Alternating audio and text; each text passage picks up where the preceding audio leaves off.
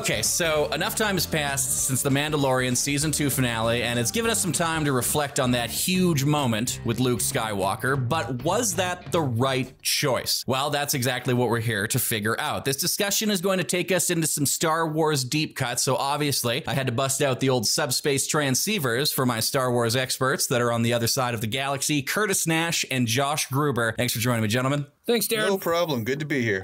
So obviously we're here to talk about some Mandalorian before we get into the main topic of today's episode, and that is, was Luke the right Jedi to choose to bring in to take Baby Grogu away and start trading in the Jedi temple, we can only assume, or were there better choices? But before we get to that topic, I want to know from both of you just what you thought of The Mandalorian Season 2. Curtis, let's start with you. What'd you think of that season, man? Well, I'm a bit biased, as you both know. I love everything Star Wars, even the prequels. Jar Jar Binks has his place in this universe, people. Oh, I already regret bringing you on as a guest. But that being said, Mandalorian is so refreshing and is something new, and I love every minute of this TV show. This is what makes me proud that Disney owns the franchise. Ooh, okay. That's a bold statement, considering a lot of people kind of on the other side of that camp when it comes to Disney taking over. Well, they're wrong. So, yeah. Josh, what about you, man? What did you think of Mando Season 2? I agree with Kurt. I think there's a clear division where the movies are a giant letdown, and there's a lot of fans out there that are saying, you know, the things that Filoni and Favreau are doing, that's the true Star Wars. And so, like, you always want a season to be better than the first, and this was leaps and bounds. Leaps and bounds better. See exactly what you mean there when you say that there's other stuff to pull from. You have the movies, which are the movies. You kind of have to take them as a separate entity, even though canonically it's all connected. But I mean, there's comic books, there's video games, there's loads of cartoons you can pull from. And of course, the novels, which I myself have read a handful of. So obviously I'll be pulling some excellent knowledge. A handful being like literally 5 or 4 fingers worth. 4 I have read with my own eyes. The rest I resort to audiobooks because they are awesome. And Wikipedia. And Wikipedia, obviously. I mean, the Oracle itself and Reddit. But yeah, so that's the thing, is there's so much lore to be pulling from Star Wars. Why are we always leaning on the crutch of these series, which seems to be the Skywalkers? We get it, but we had 9 movies about this family, and I kind of thought that's The Mandalorian was finally going to kind of give us some stories that weren't Jedi, that weren't Skywalker, but they kind of changed that going into this season finale when they brought in Luke Skywalker, and we want to talk about who we think would have been a better choice for that. So the way that we're going to work this is off air. We've all made a list of our top 5 picks of who we would have liked to have seen instead of Luke Skywalker. If you hear a Jedi on the list that's on your list, you just cross it out. And when we go to you, we'll move to the next one down, and we'll just keep going until we get our top 5. And then we'll wrap it up with any more comments at the end. And that'll be it for today's episode. So gentlemen, do you have your lists ready? I do. Mine is a deep cut. I went from Legends. Oh, okay, pulling from Legends. Just strictly novels, this character's in. I picked Mara Jade. Maybe not Skywalker yet. Oh, okay. I'll just call her Mara Jade right now. So before she would have possibly met Luke. Yes, before. Well, I think she's met him by now, but in the novels, she worked for the Empire, and she met old farm boy Luke, and she hated his guts pretty much, but eventually they fell in love. They had a child together, and she has force powers and later becomes a Jedi Master. So I figure she is a great character to bring in here, and whether she's a Skywalker or not, I think the character is good enough that she could hold her own in this universe, that's for sure. So you don't think that because she's kind of tied to Luke from the Legends novels and stuff, you don't think that if they brought her in, they would need to tie her to a Skywalker, or could they develop that character completely separate from ever running into Luke at any point? I think they ran in together, but I don't think you need to put them together. What for? This is a clean slate. You literally have a clean slate. You can do whatever you want with these characters. Would it make some people mad? Probably. It's Star Wars. When don't people get mad when something happens? Exactly. But have we seen from this iteration of Luke, post-original trilogy, like definitely he's kind of almost a not depressing figure, but he's a little down in the dumps. He's a little feeling sorry for himself, you know? And maybe she left. Oh, okay. Maybe she's like, I'm doing my own thing. I will go off and start my own Jedi Order or learn the Force myself, just like he did in these newer books. He kind of travels around to different planets to learn ways of the Force because he's got no teacher, and maybe she's like, I don't like what he's doing. So he's emo Luke. He's Kylo Ren. Yeah, she doesn't like emo Luke. Yeah, and so maybe she can do her own thing. There's so many possibilities. Like I said, it's just the basis of that character was so good in Legends. Why not bring her in now? I like that idea because just kind of how you threw that out there is that her meeting Luke and that whole thing could have already come and gone. We got 30 years to play with of, like you said, clean slate. So there's no way that they couldn't just say that all of those little interactions already took place and now this is Mara Jade out on her own. Just for anybody who maybe isn't familiar with it or who hasn't dabbled in Legends, what book would that be from if somebody wanted to learn more about this character? Oh, first off, I think the first one was Allegiance, I believe. Old Timothy Zahn. Oh, yeah. And then she popped in and out, and then she was a big deal during the Yuuzhan Vong War and whatnot. So she pops up in more than one, though. It's a lot of books. It's a lot of books. The Legends. Yeah. Do you think that I mean, if they're in that many Legends, and we kind of already know that Disney Lucasfilm is starting to pull from Legends a little bit to get inspiration for new characters and stuff, do you think she's going to be like, what are the possibilities, the percentage that you think that that's a character we might see in the next 5 years in Star Wars? Oh, probably slim to none, just because... Oh, wow. Legends is so specific to the characters that... and their plot points, that there's so much you'd have to change. Like everything would have to change, you know? And from the course that they've already veered this story into, it's just it's so much like of a new Jedi Order that Luke started with hundreds of Jedi already, and that is not going to happen. Rey might. I don't think Rey's going to train like a Jedi Order. She might train Jedi, but she's not training a Jedi Order. I think she's going to train it to I think she's moisture farming on Tatooine by the way that movie landed for us there. She's not going to train to be police or cops. She's going to be like, there might be Jedi who want to focus on like farming. There might be Jedi who might want to use their skills to police. There might be Jedi who just want to meditate and, you know, peace out. There might be Jedi who... Jedi police show. Sounds like everything we need, like a buddy cop series where it's just two Jedi traveling the galaxy solving crimes. I'm getting too old for this. Solving crimes? Yeah. Yoda. I'm getting too old for this. I feel like a big pile of bantha poodoo here, boys. Okay, Filoni, if you're listening, that's our patent. If you want to get a hold of us, you can find our emails online.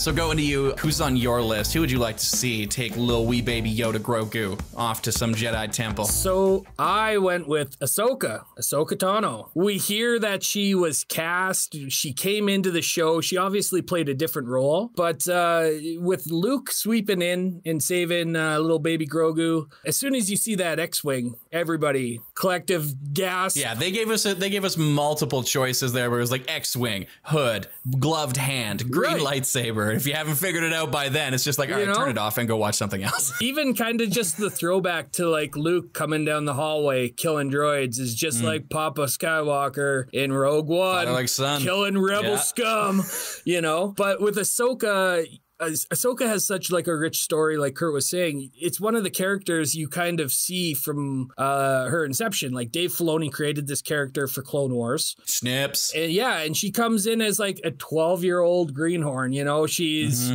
She likes making little jokes and quips to Anakin and to Obi-Wan. She's super annoying at first. You see her on this journey, and then towards the end of Clone Wars, you see what happens to her. You see like she loses faith in the Jedi, the Council. They don't betray her, but they doubt her. And to her, that's her family. She can't accept that, so she walks away. She's no longer a Jedi. Well, she's as the phrase that you love hearing, Josh, one of your favorite you use all the time. She's one of those gray Jedi that we hear so much about. Gray Jedi is not a term to use. Bad. But that being said, again, like we know where Luke's story takes us. We've seen the movies. He tries rebuilding. He fails from his nephew. His nephew kills all of his students. So where does this leave Grogu? Like he takes Grogu as a student. Obviously he's not in any of the movies. So and not even referenced as far as we know. So one theory that like I like to have, I've talked to you guys about it, is with the new books coming out, the High Republic takes place, 200 to 400 years before So they're talking about like where Jedi are at their peak, like for peace and prosperity. But Jedi have the option to like not be Jedi. Like they can train, but they can kind of leave the order and do their own things. You could just be like a mercenary Jedi, technically. Or not Jedi, but you know what I mean. Force wielder, lightsaber user. You could be like a barkeeper. Like you can do anything you want. Like you could be a sweet... Waves his hand. You didn't tip me enough. Yeah, it's actually 25%. Because there are like these rogue Jedi out there, I would love to see that maybe Luke encounters a lost tribe and maybe hands Grogu off, and maybe that's how we kind of explain where Grogu is. You know, I mean, he's Yoda. He's a Yoda species. He lives. We know how long he lives for, and he's still just a baby. Well, and we don't have any information aside from Yaddle and Yoda about that species out in the greater Star Wars universe, and that's stuff that they should be exploring. What if it's Yaddle's kid? Yaddle and Yoda's kid. No, Yoda don't play around with that kind of stuff. I think Yaddle just brainwashed Yoda. Found some side somewhere.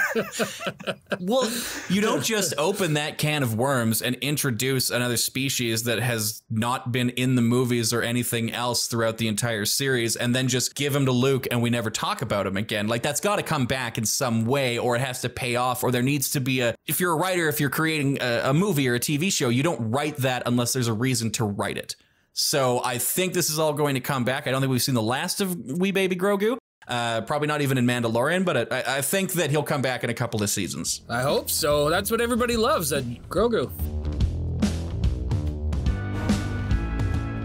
Moving on to the third one. So I wrote out my list as well, and I decided to go with a character that I think is maybe not obscure, but we don't really know much about this one other than the few seconds of screen time that we got it in the Rebels finale, and that's Jacen Syndulla. Hera and Kanan Jarrus's kid, we assume, has to be Force sensitive. I'd assume that type of thing is passed down. I don't know if midichlorians are still canon or if they just stepped across from that. They mentioned it in Mandalorian, didn't they? The Doctor, the M count. Yep. Okay, so maybe that's passed through the bloodline, father to child or something like that. But this is a character who was around throughout Rebels, was in the finale, and would probably be around 17 years old by now, which, as we know in Star Wars, young adults are, you know, who their main characters are that they kind of like to have. Because Luke was supposed to be a younger boy in A New Hope, was he not? He was a teenager. Yeah. So it would make sense to kind of see that. And I'd just be curious, you know, if 17 years have gone by since we've seen him, has he been training? Did